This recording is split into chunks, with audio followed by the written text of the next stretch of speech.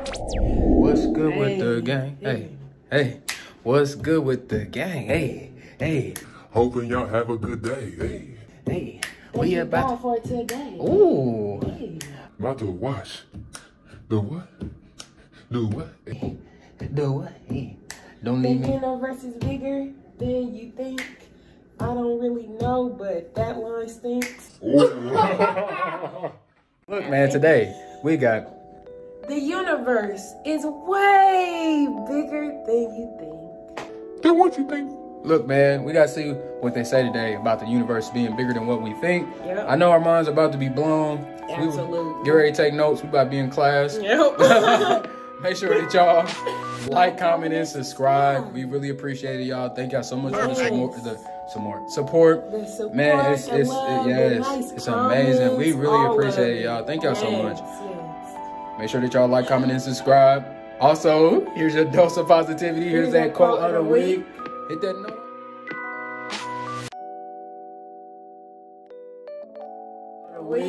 Hit that note. Hit that mud. Smack that mud. And let's go ahead and get into this video, y'all. All right. This is Earth.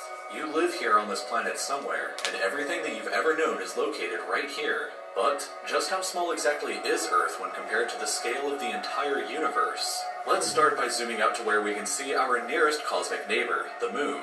You may think that the Moon is very close to Earth since it dominates our night skies, but in reality the Moon isn't this close to our planet, it's actually about this far away. 384,400 kilometers away from you right now on average. You can fit 30 entire Earths in between this distance. Wow. And if you somehow were able to drive a car at a constant 100 kilometers per hour speed, it would take you about 160 days to drive the entire distance. Wow. Despite this incredible distance, however, 12 humans have actually set foot here, representing the furthest away that any individual human has ever been away from the Earth, and one of humanity's greatest achievements. This is what the Earth would look like from there if you were standing there with them. And if you wanted to communicate with somebody back at home, it would take a message about 2.5 seconds to travel between you and them, since that's how fast the speed of light can travel at. This is a photo that was taken on Mars, and that tiny dot that you see there is We need Earth. to go back. Yeah, We in class right now. We writing down notes. It would take a message about 2.5 seconds to travel between you and them, and one of humanity's greatest achievements. This is what the Earth would look like from there if you were standing there with them. And if you wanted to communicate with somebody back at home, it would take a message about 2.5 seconds to travel between you and them, since that's how fast the speed of light can travel at. This is a photo that was taken on Mars, and that tiny dot that you see there is Earth as seen from the Martian surface. On average, Mars is an incredible 225 million kilometers away from Earth, but that distance can be as high as 401 million kilometers. That means that whenever humanity finally gets around to landing a human on the planet, that person will be 986 times further away from Earth than the astronauts who landed on the Moon were. In addition, the time delay for sending a message from Mars back to Earth isn't just 2.5 seconds, it's actually more like 20 minutes each direction, which would render instant communication in the event of an emergency impossible.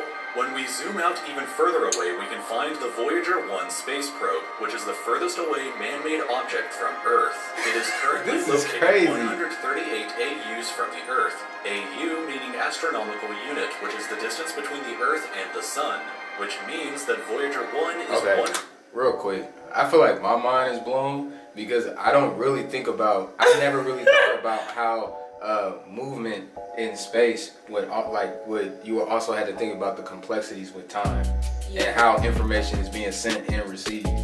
Did y'all know about that? Or is this new to y'all too? Wow. This is crazy. I feel like I'm in class. He just said, okay, hold on, let's go back, because that was a lot too. 138 AU What? from the Earth. 138 AU AU. meaning astronomical unit, which is the distance between the Earth and the Sun, which means that 138 Voyager 1 is times. 138 times further away from us than the Sun is. At some point on its long voyage, Voyager 1 turned its camera around and took this photograph.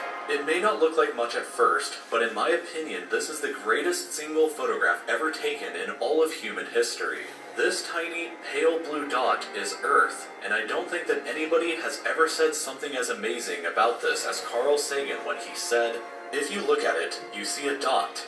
That's here.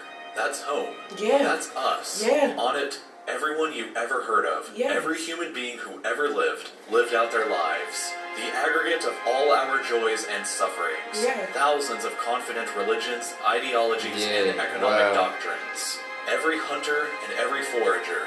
Every hero and coward. Every creator and destroyer of civilizations. Every king and every peasant. Every young couple in love. Every hopeful child. Every mother and every father. Every inventor and explorer. Every teacher of morals. Every corrupt politician, every superstar, every supreme leader, every saint and sinner in the history of our species lived there, on a mote of dust suspended in a sunbeam. Literally. Voyager 1 is currently traveling at 17 kilometers every single second, but even at that speed, it won't break out of the reach of our solar system for another 30,000 years. Once we go beyond the solar system, we arrive in our interstellar neighborhood. Here we shift to the light-year unit of measurement, which is the distance that light travels in a full Earth year, or about 9.461 trillion kilometers. The star Proxima Centauri here is the closest other star to us other than our Sun, but it's still 4.24 light-years away from us. To put that into perspective, if it was heading in the right direction, it would still take Voyager 1 over 70,000 years to reach it. In other words, if you drove your car at 100 kilometers an hour like in our previous example to the moon, it would take over 6 times longer than the entire age of the universe is just to finally get there, and it wouldn't even exist still when you arrived. When we zoom out even further, we can see the entire Milky Way galaxy, inside of which Earth is located right here. This yellow dot is the furthest extent of humanity's radio broadcasts throughout history, which means that any possible aliens who live outside of this range are totally unaware of humanity's presence. It's complete silence outside of this yellow dot as far as we are currently aware, but the entire galaxy spans over 100,000 light years from end to end. There are over 100 billion stars and over 100 billion planets inside of our galaxy. But you have never seen the full glory of the galaxy at night, because 99% of the stars that you can see with the naked eye are limited to this small, tiny region right here. But even this massive galaxy is nothing compared to the rest of what's out there. Zooming out even further and we arrive at the local group of galaxies, a collection of 54 different galaxies that is about 10 million light years across. But zooming out even further and we can see the Virgo supercluster, of which the local group here is just a tiny... You know, this makes you really put into perspective if we're able to see if there's life outside of Earth. Outside of us. Yeah, outside of us. This just puts it into perspective. Clearly. And this is complex. And if we did ever encounter another life form, you know how rare that would be when you think about the scale of the universe now. Yeah. Or you think about, asteroids landing on Earth, all these different events that happen out in space and how rare that is when you think about the size and volume of everything.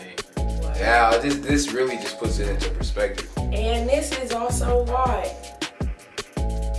never ever feel like you know everything. Never ever feel like you're the top of the food chain.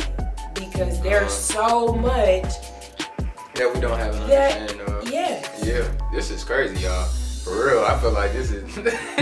I'm surprised, and it's like it keeps expanding. When I it keeps where going. I think it stops is it continues. And that just shows like how little of an area we've even discovered. Yeah. Tiny segment of. There are at least 100 other groups of galaxies just like our own local group inside of here, and the distance from one side to the other is a mind-numbing 110 million light years. But even the massive Virgo supercluster is nothing but a quiet and tiny lobe of the Great Laniakea supercluster, an enormous structure that is home to our galaxy as well as 100,000 other galaxies. The distance from one side to the other is 520 million light years. Wow. But from even there, we can zoom out all the way to the entire observable universe and see that even the titanic Laniakea supercluster is just a tiny and insignificant part of everything. So how he find this is out? The observable universe, and it contains everything that we know of. It is home to at least 2 trillion different and individual galaxies, which... So how was the observable universe discovered? Yeah, that's what I was just asking. Like, how did all this come to be? I would like to see the information they was able to gather over the years. Yeah. Together contain more stars than there are grains of sand on the entire Earth. The distance from Earth to any side of the observable universe is 46.5 billion light years, which means that the entire width is 93 billion light years across. What's perhaps even more interesting, however, is what actually lies beyond the observable universe. Keep in mind that the observable universe is all that we can currently see, and it's entirely possible that the rest of the universe outside of it is vastly larger and more fantastic than we can possibly ever imagine.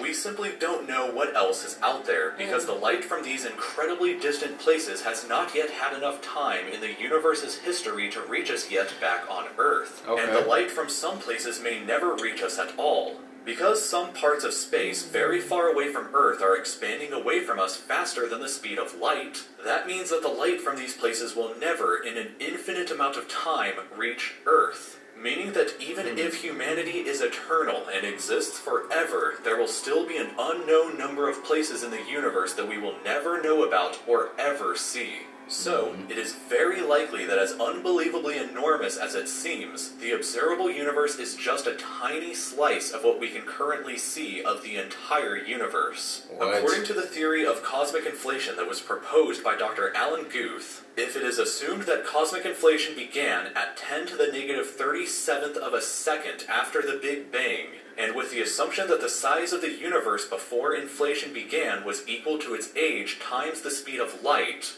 then this would seem to suggest that at the present day, the entire universe is 150 sextillion times larger than the observable universe. That number for reference looks like this, with this many zeros.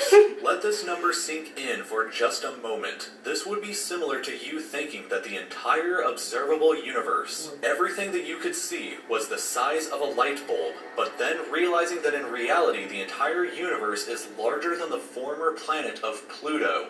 Imagine a light bulb in the center of Pluto, but we inside the light bulb were totally unaware that Pluto existed outside of it, and that's a similar situation to this. We are all so unbelievably small, but you shouldn't worry, because all that means is that there is so much left out there for us to discover together. A lot to discuss. Yo, I was shocked by this. This definitely has some facts that I didn't know. The universe is huge. That's basically what it looked. The universe is huge, and there's a lot that we are unaware of. I was not expecting the universe to be so vast, but it makes sense. And you know, if there is an opportunity, if we ever, I don't know if we will ever, you know, find life in space, but if there is life in space, just understanding how rare that it would be, you know, if something like that happened. What did y'all think in the comment section? Y'all let us know. What did you think? That's crazy. It's nothing. It's amazing to have it spelled out like that, to explain how small we are. Yeah. In the grand scale of everything. And like I was saying earlier, the time difference between you know, and how you have to put that into perspective. Yo, it's a lot to take with this. Y'all let us know how y'all feel about this video. This was dope. Thank y'all for chilling with us today. We really appreciate it. We do. Make sure that y'all like, comment, and subscribe. All that good stuff. And we'll catch you in the next one. Peace out.